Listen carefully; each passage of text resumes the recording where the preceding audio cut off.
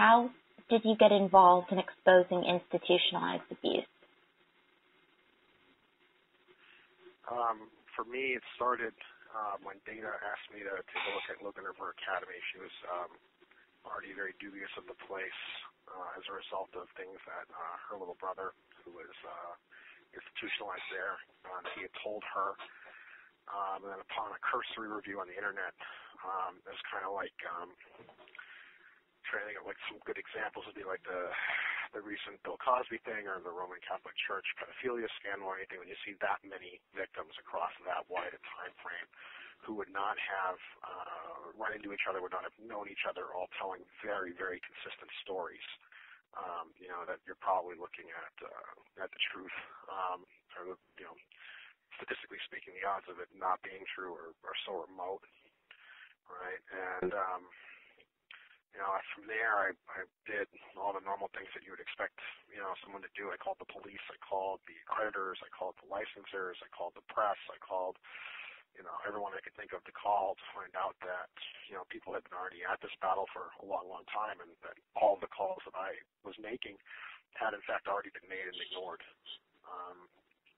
So that was kind of disheartening. I think like a lot of people, I was surprised that this kind of stuff still goes on in the 21st century in America.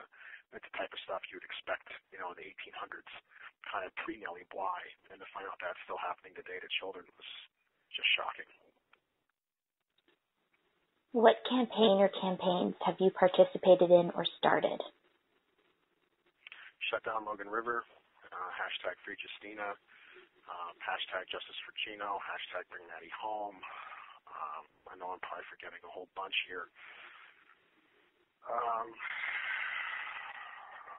I think Keel is familiar with the case of another child at Logan River named Fletcher.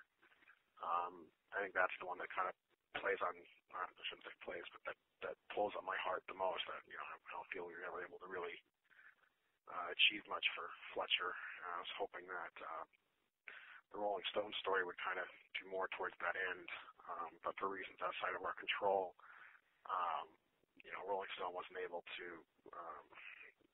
fact check all the stuff affecting Fletcher that we would have liked. I follow Fletcher on social media, and he looks to be doing all right these days. He looks happy. If that's worth anything. Yeah, it is, but it's not. You know what I mean? Like, closure is important. Yeah. Having some semblance of justice is important, and I feel like the Fletcher especially, but a lot of the other kids at Logan River have never gotten the closure that they deserve. Yeah. When did you learn of Justina Pelletier's case? First heard about it late in 2013. At that point, though, a lot of the information that would later come out was not out yet. So, for instance, the open letter from former Boston Children's Hospital psychiatric nurse Katie Higgins, where she described Justina's treatment compared it to torture, or said it'd be more appropriate to call it by its proper term, torture, had not been published yet. Barry Pollock, former federal prosecutor, board member of the Massachusetts Society for the Prevention of Cruelty to Children, who described the psych ward where Justina was being held as, quote, virtually synonymous with abuse from many children, or appears virtually synonymous with abuse from many children, close quote. That had not been published. And then the stories from the Hilliard family, the Melee family, Nicole T., Elizabeth Ray, had not been published yet. I was not aware of the Cindre Highland story. I've not seen that yet. So kind of the stories of the survivors were not around at the end of 2014, or were not circulating in easy to find fashion. So I kind of put the dog ear on it, intending to follow back up with it later. And the other thing was, just from a practical angle, right, there were thousands of people talking about Justina's story, and most of the kids that we try to help, they don't have anywhere near that kind of support base, right? So I felt it was more important at the time to continue advocating for kids who didn't have thousands of people reaching for them, helping for them. And then in between first hearing about Justina's story and really diving in, the Keeping Students Safe Act came up again, and people reached out to us to help support that on Twitter. And so in between Dana's brother coming home and me really diving into Free Justina, There was the Keeping Students Safe Act, or the build-up to trying to get that out of committee. And then after that, after that was introduced, sadly it ultimately failed, to get passed. But I saw Justina's story surface again in March with the judge kind of dragging his feet. And that was when I decided, and that's when all the other information, these open letters and these other stories and all that was out there, it was really possible to properly vet the story. So at that point, I felt more comfortable becoming more involved. Okay, the next question is, how did you get involved? But I think you kind of answered that. Yeah, how did I get involved? Mostly on Twitter, reading and vetting, coming to that conclusion. And then there's other stuff, obviously, I can't talk about for legal reasons. I will say that defending a child from grievous bodily harm, death, and torture is not a crime. It's not immoral, and it's not, in fact, illegal. Okay.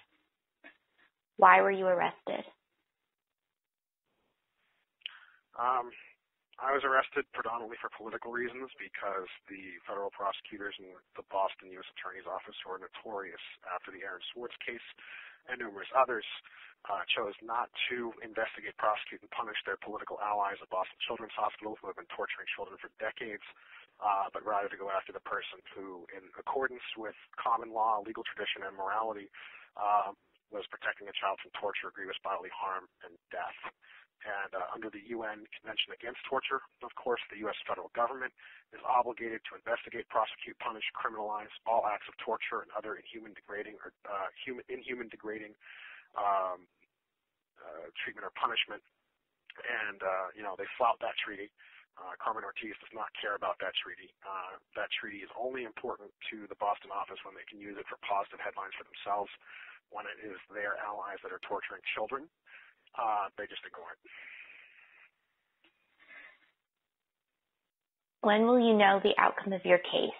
What is the status? Do you plan to appeal? We're currently set for trial in January 2018. We don't know. Obviously there's a lot that can happen between then and now. It's too early to be thinking about an appeal. Right now, we haven't even filed defense motions yet. There's also kind of a growing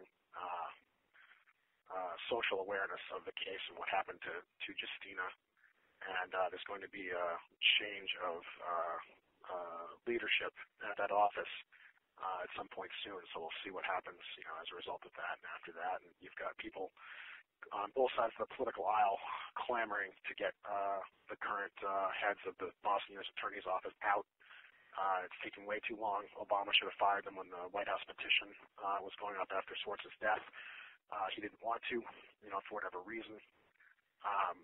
The Obama administration, I think, disappointed people all across the political aisle in terms of its lack of enforcement of the Convention Against Torture.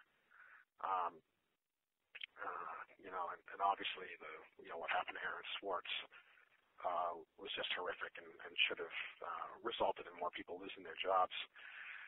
So the bottom line is Democrats have been clamoring to get Ortiz out of office, whether it's, the Huffington Post, whether it's Demand Progress co-founder, Mr. Siegel, whether it's, me and other activists like me, Senator Warren, have been clamoring for a change at this office for a long time. Similarly, on the left, you've got California House Representative Darrell Issa, who called up the office before the House Judiciary Committee and slammed it for what happened to Aaron. You've got Republican Senator Cornyn from Texas similarly called up this office before the Senate Judiciary Committee and slammed it for what happened. You've got conservative voices in Boston like Howie Carr, who's straight up calling acting U.S. Attorney Weinreb, who was hand-selected by Carmen Ortiz, the moniker Swamp Thing, right? So pretty much this office has no political allies as a result of its abhorrent behavior over the past 8 years. What can our audience and members do to support you and call for your freedom?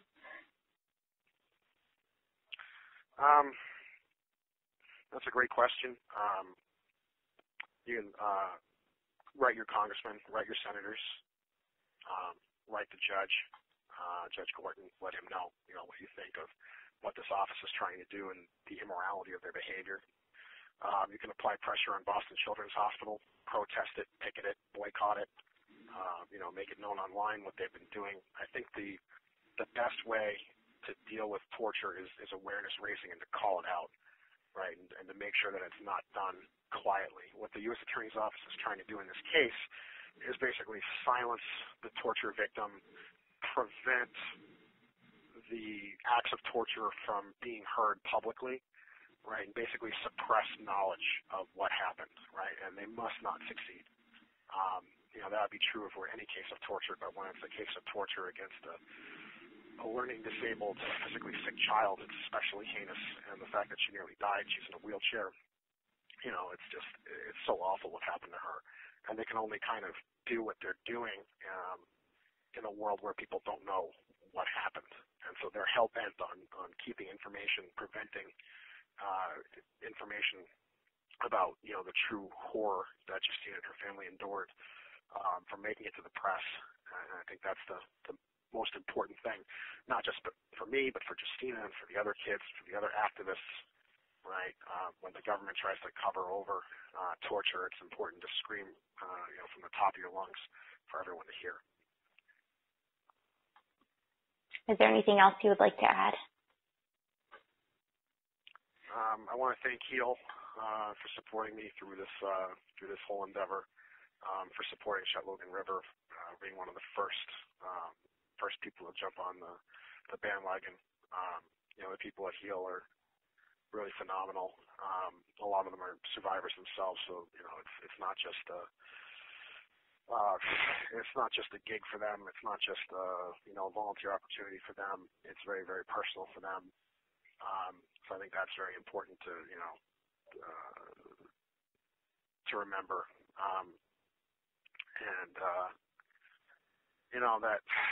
That torture does not have a political party. It does not have a caucus. It crosses political lines. And so the opposition to torture, must similarly cross political lines. It must be a bipartisan issue. We must reach across the aisle. It is a human issue. It unites us all in our common humanity and in our need to oppose it. So I think that's very important to bear in mind as well. Okay. Thank you. No problem. Thank you, Angela.